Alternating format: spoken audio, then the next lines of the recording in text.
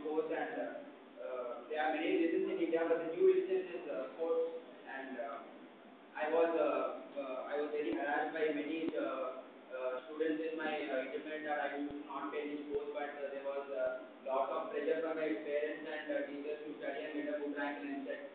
But I gave the great hope to CBIT that I would play some sports in CBIT, but the juniors are not even allowed to go to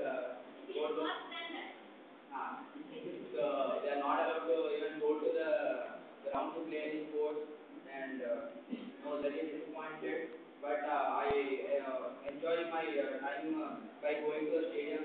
And 2 days back, I went to a T20 match held in the Rajiv Gandhi Stadium, and I was enthralled by seeing the number of people there, and even I saw many girls and enjoying the cricket there. And I was shocked by the response from the girls from our class when some of there was circular telling that there was some sports connected for girls in the college sports, and there was no response from any of the girls from our class.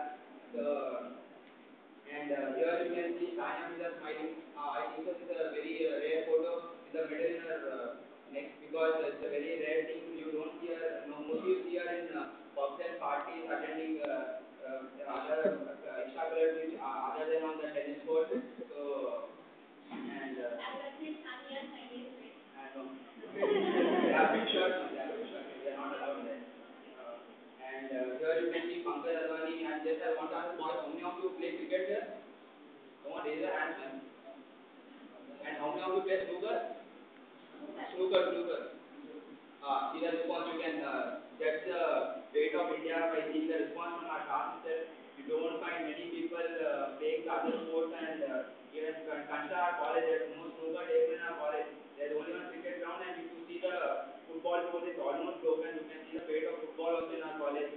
I'm very disappointed by the extracurricular activities in